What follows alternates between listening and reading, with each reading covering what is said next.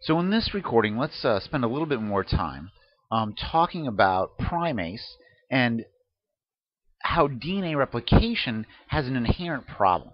And the solution to that problem is going to be telomeres. So what are telomeres? Telomeres are, in a nutshell, segments of DNA that don't encode for anything that we find at the end of linear chromosomes. Now, the key to this is to really understand DNA replication. So remember, DNA polymerases can only add a nucleotide onto a growing 3' end. All right?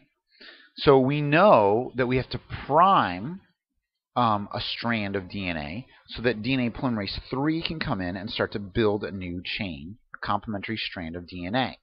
And we have primase come in to make little tiny nucleotide or RNA primers that DNA polymerase 3 can build off of. That's great. And so we talked about that, and that leads to this leading and lagging strand because we can only build 5' to 3'.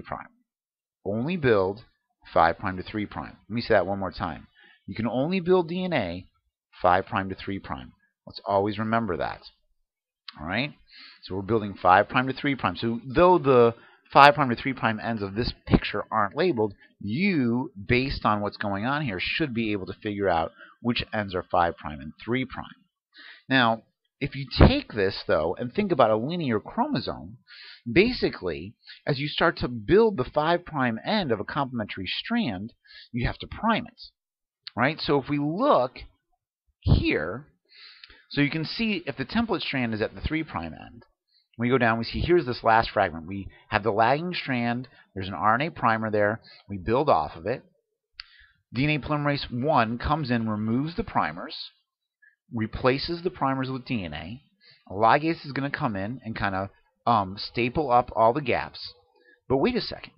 That final RNA primer that is on the most extreme 5' end of the new strand can be removed, but it can't be replaced.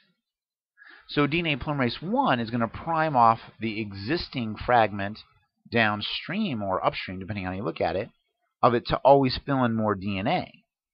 But there's nothing to prime off of at the very end of that molecule. So now, in essence, what I have is a 3' overhang. I have a single-stranded short segment of DNA on that original molecule. Now, when this molecule goes through another round of replication, ultimately what's going to happen is I'm going to get a shorter molecule. So that every time DNA, a linear chromosome, replicates in our cells, basically we're shortening them.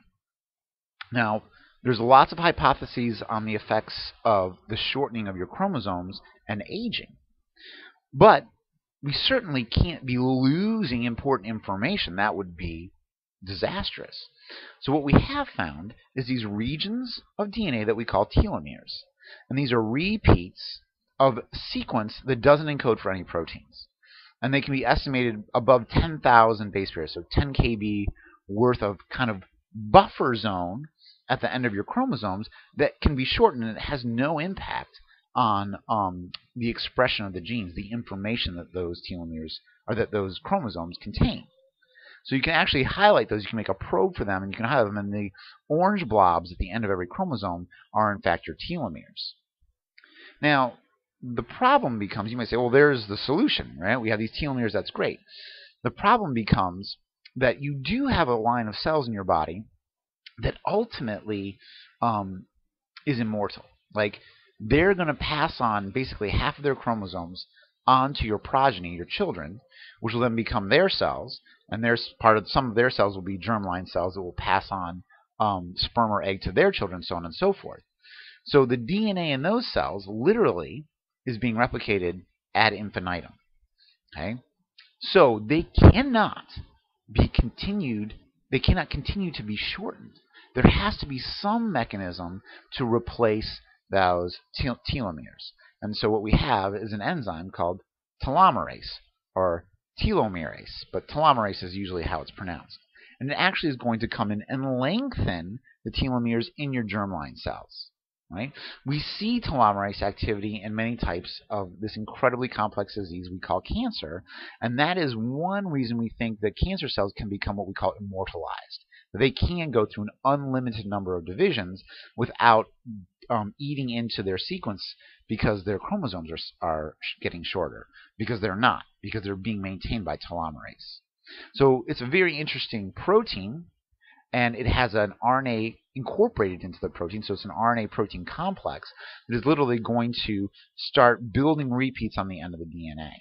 And so I want you to be aware of it. You don't have to understand the mechanism behind it, but I want you to be aware of what telomeres do. They're junk, quote-unquote, sequence that protects our the information in chromosomes, because you can lose it at the ends of the DNA as it replicates, but also then telomerase is an RNA protein complex that in the right types of cells, in germline cells, is going to extend those telomeres so that they can continue to reproduce.